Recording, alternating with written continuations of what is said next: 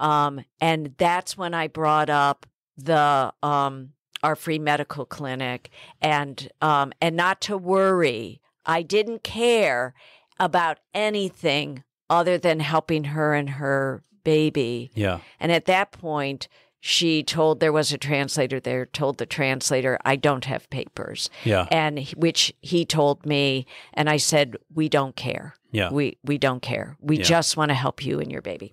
I am yours, I am yours, I am yours, send me, Lord. I am yours, I am yours, I am yours. Welcome to the Gospel-Centered Pro-Life Podcast, a podcast designed to equip, encourage, and challenge you in pro-life ministry, and always with a focus on the gospel. Stay tuned. I felt your passion, I've touched your heart. Use me, Lord, use me, Lord. Welcome back to the Gospel-Centered Pro-Life Podcast. Appreciate you guys joining us. My name is Daniel Parks, and I serve as the sidewalk coordinator for Love Life. Actually, that's not my role. My role is sidewalk director. It's hard to remember these things, Daniel. You I do know. so many good things. Yeah, that's right. So I oversee all of our sidewalk ministry nationally, and also I am the West Coast Regional Shepherd, so I oversee all of our Love Life teams that are on the West Coast from the Rockies West. And I'm joined, as always, by Vicki Casiorg. Hey, everyone. Hey, I am the sidewalk training director nationally, and then locally I'm here helping to coordinate the sidewalk volunteers and what's happening here on the Charlotte sidewalk. Yeah. Yeah. And together we have a combined 20-something years experience, really just making a lot of mistakes. And we do these podcast episodes to help you guys learn from our mistakes. You don't have to make mistakes of your own, although everyone we makes do some mistakes. things right. We do some things right. From time to time.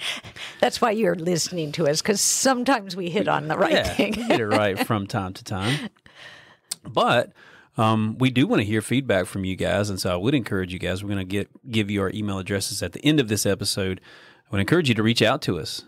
Give us some feedback on what you think of this episode, what you think about the new format. Actually, we're going to be trying a new format this time, where we're going to be sharing a story from the sidewalk in one of our cities. Love Life is in cities. We have cities all across the United States of America now, from the East Coast to the West Coast, and a lot of cool stuff happening on the sidewalks. And so we're really going to just kind of drill into those sidewalk stories, maybe just one story per episode to encourage you guys. Maybe it's a victory, maybe it's a challenge that one of our teams faced.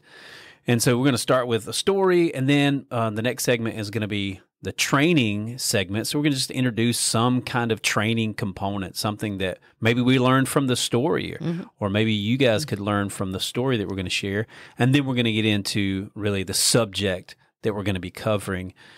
And so in this episode, actually, our last segment, the subject we're going to be covering is going to be dealing with undocumented immigrants at the abortion center. I've gotten this question a couple of times, like how do we handle that as sidewalk outreach teams?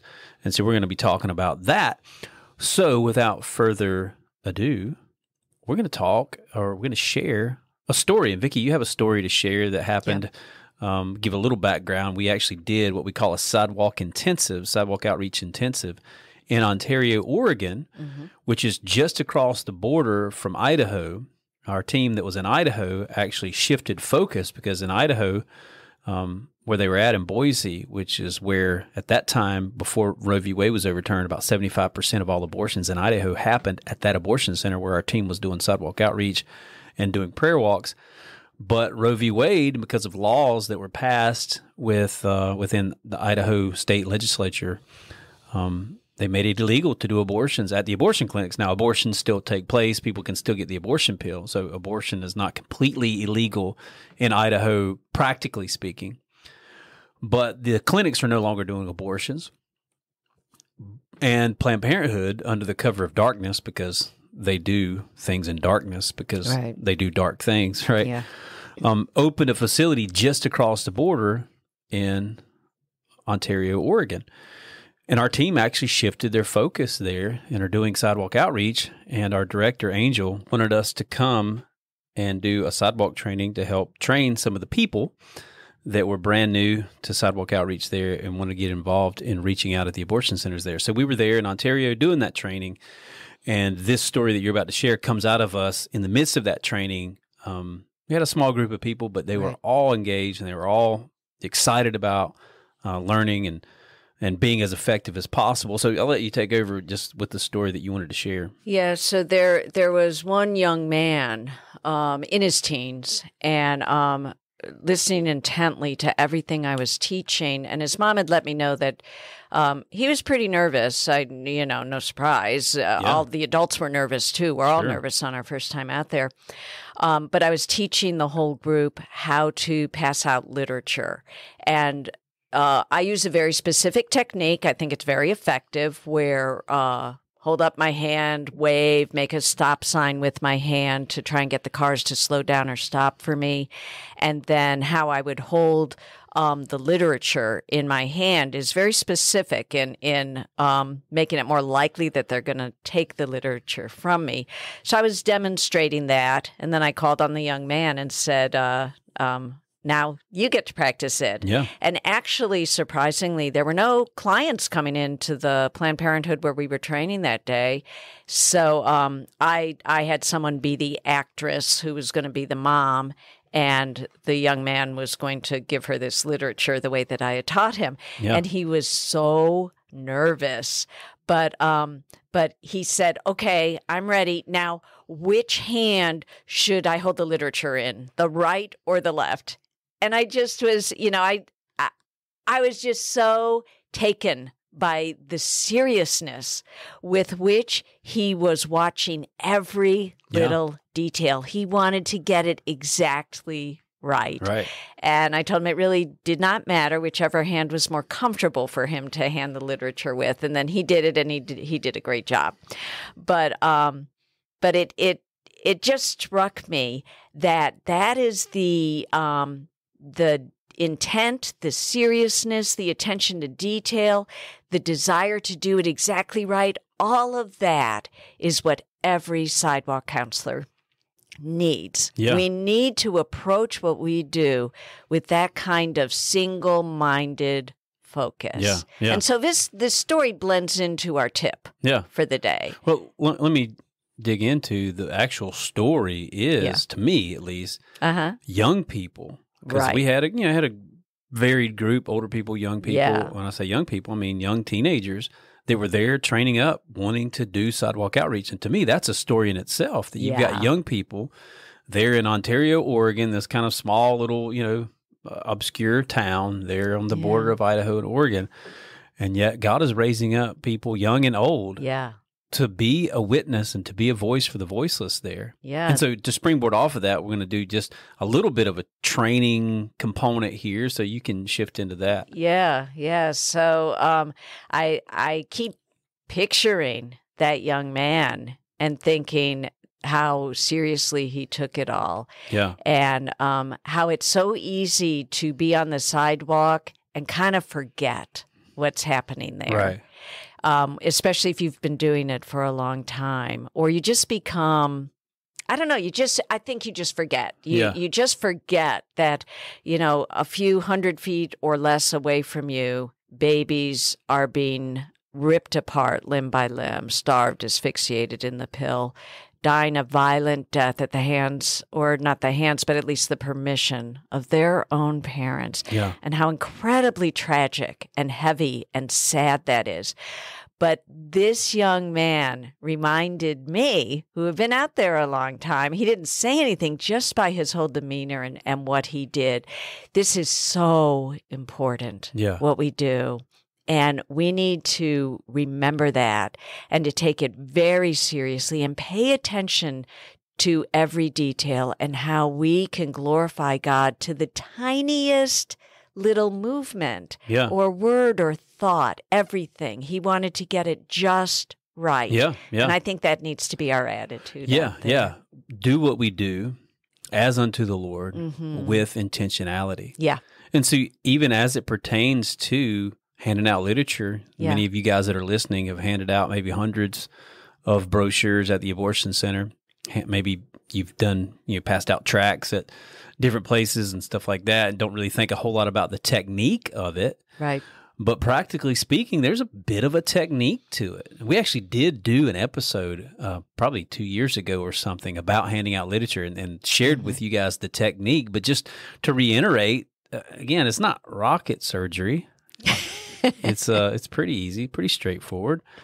But I do think being very intentional with having something in your hand, of course, like having the brochure in your hand. And only one, because you want them to take it. And if you're fumbling through a pile of literature in your hand, you're losing precious seconds that they might grab it. So one piece of literature in your hand, maybe a belly pack where you keep the other ones, or a back pocket or something. Yeah.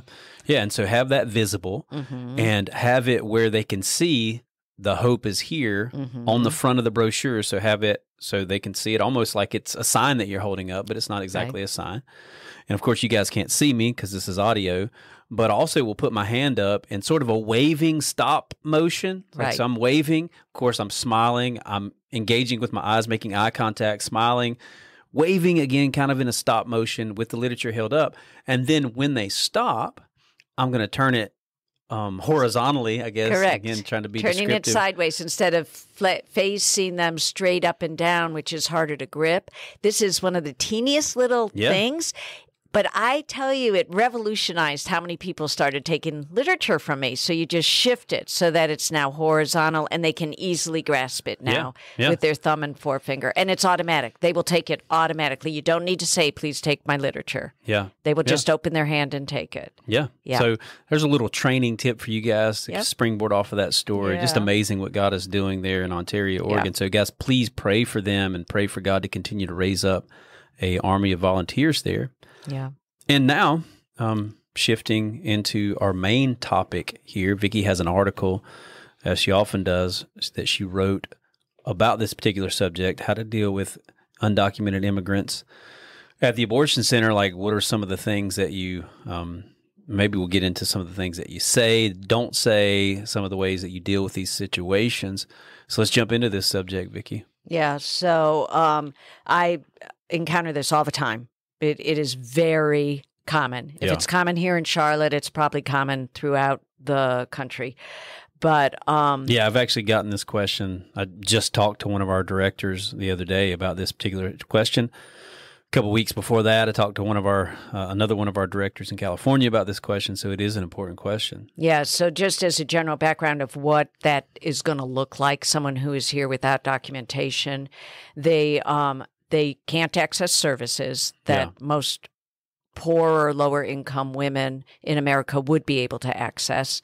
Yeah, like Medicaid. Like Medicaid, which is very critical because anyone can get pregnancy Medicaid, basically. You got to be pregnant, but other than that, but not if you're undocumented. Right.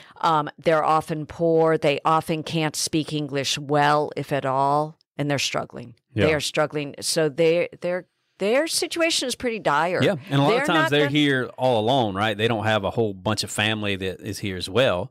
Oftentimes they're here all alone, and they're thinking, how can I possibly add another little baby to this mix? And I'll say this too. Yeah. They also, and I've seen this often actually, are manipulated and lied to by the doctor that they went to see, or, wherever they might have found out that they were pregnant at. Like, I have talked to women, especially Spanish speaking, and families that have come to the abortion center because a doctor sent them there, and they didn't even realize they were coming to an abortion center. Yeah. Which is terrible. Criminal. Of course. Criminal. So, some of the things, first of all, to recognize whether they're here legally or not, because what I have found is the direct approach. Are you here legally? Whatever. Are you here illegally? It scares them right off. They're not going to talk with you. It's very, and it could be perceived obviously as very confrontive and dangerous, in their eyes, dangerous. They're going to send me back.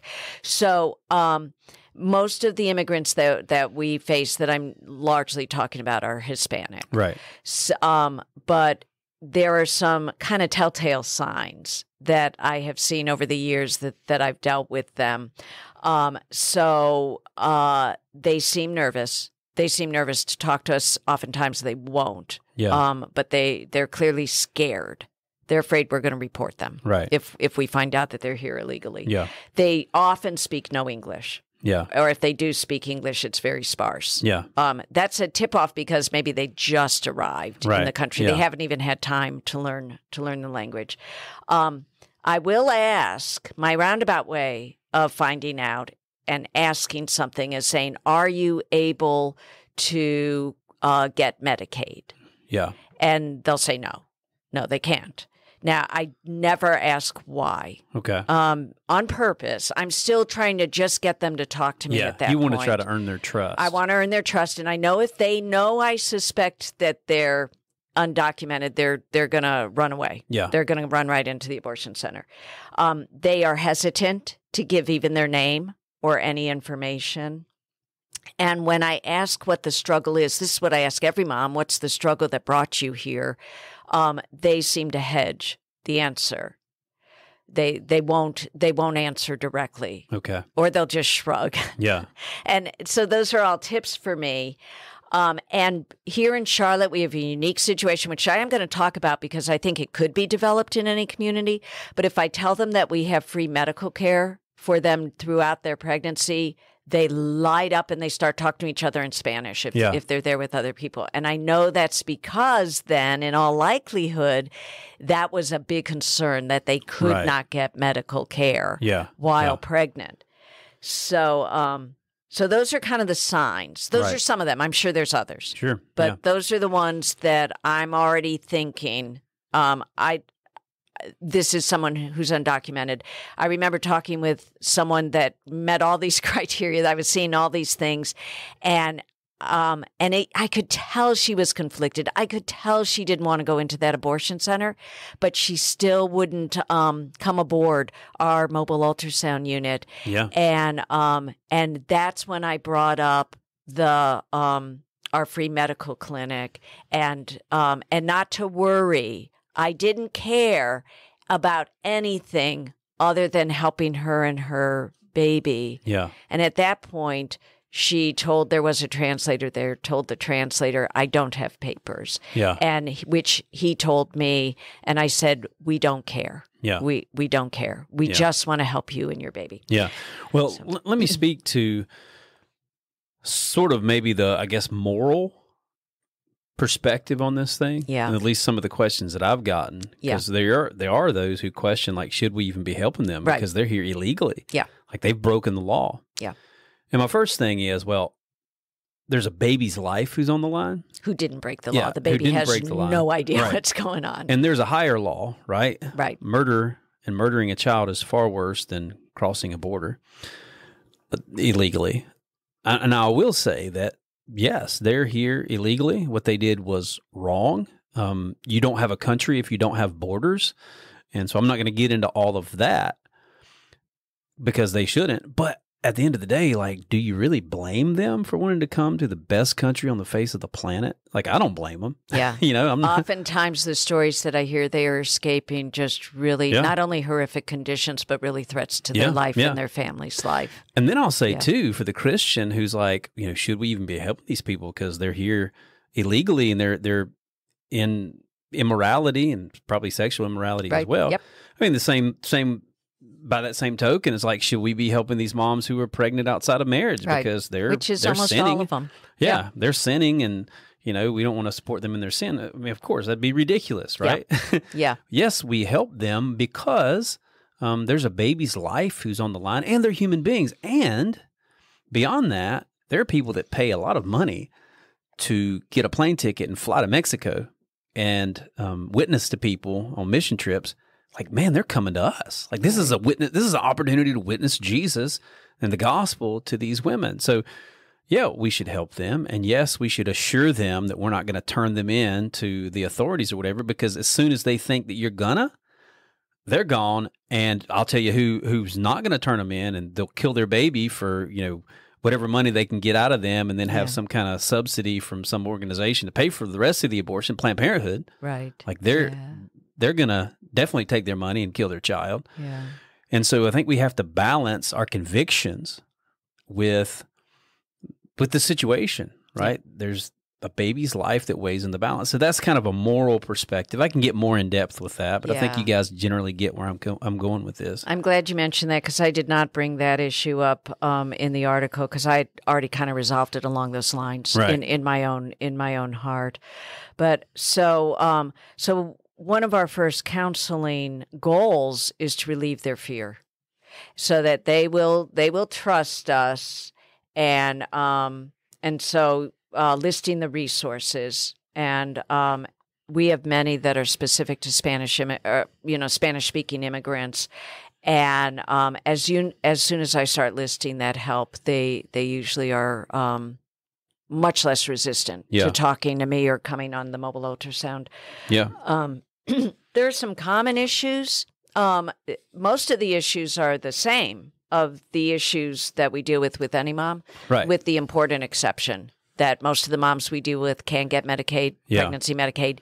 These women cannot. Right. So the challenges are the same. Right. But the availability of resources to meet those challenges is not. So like Medicaid, for example, but even with like housing and stuff like that, right? Because there are some housing organizations, some maternity homes and things that, for whatever reason, they can't take people who are here illegally. Now, there's some that are able to and some that are willing to.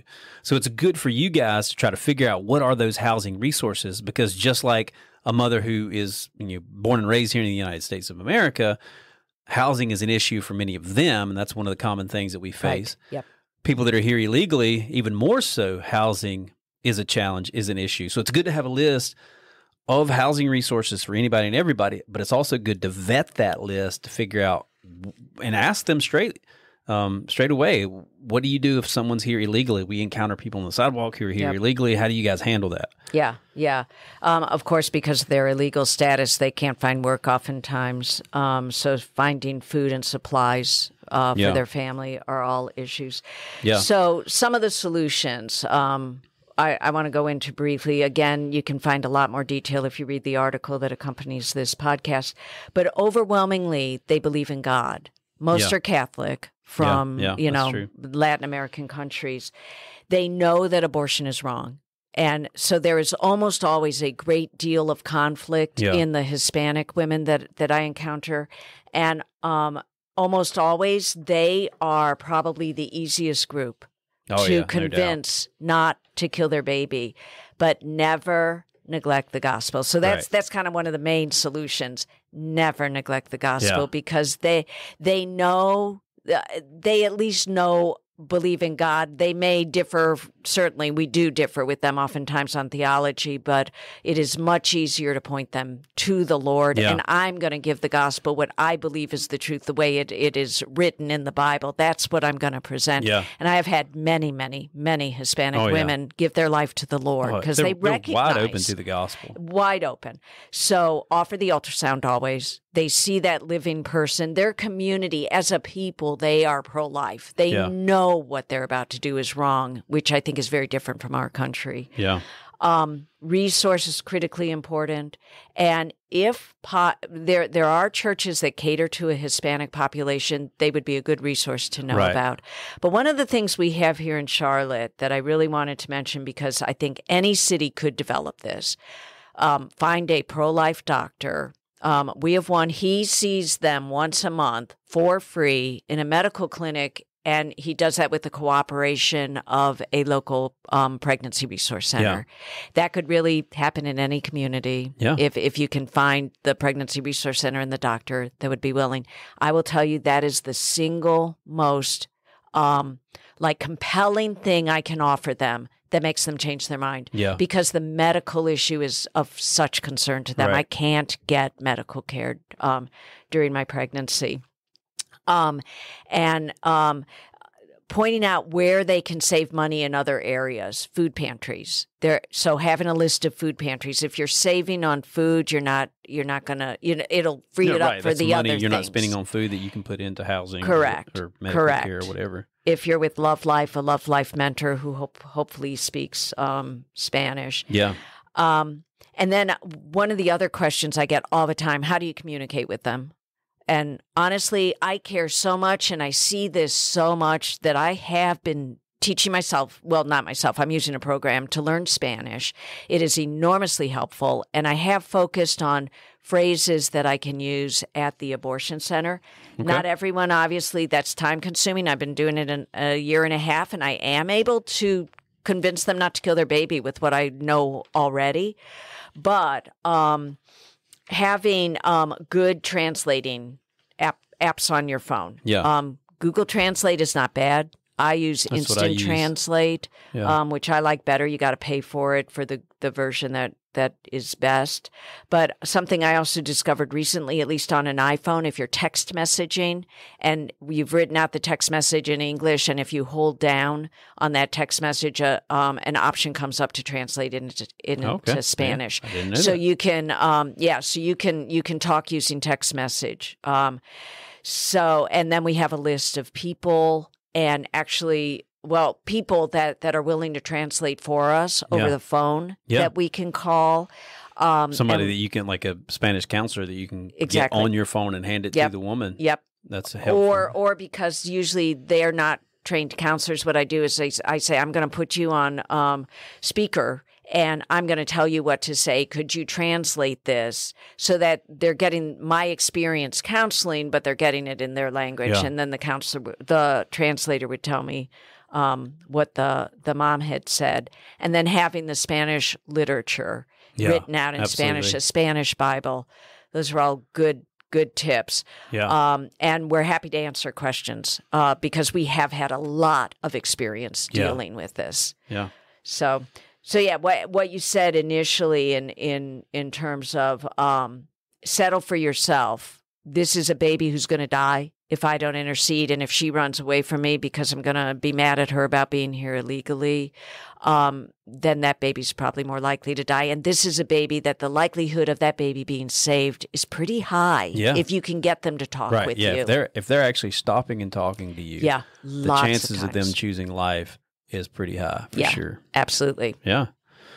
Well, cool. We hope this was a blessing to you guys. And again, give us some feedback on this new format that we're trying. We're trying to just share some stories and share some training, and then share on a subject like we did today a little more in depth. So let us know what you think about this. Give us some feedback on that, or maybe future episodes that you'd like for us to do, subjects you'd like for us to cover. You can reach out to me, Daniel, at lovelife.org. You can reach her, Vicky, with a Y, at lovelife.org. Also, check out our podcast website, gospelcenteredprolife.com, where all of our episodes are.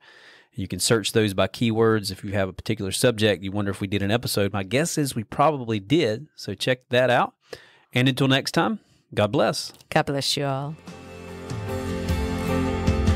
Give me an outlet for love. Give me an outlet for gratitude. I know it will cost me my life, but nothing's too precious since I met you.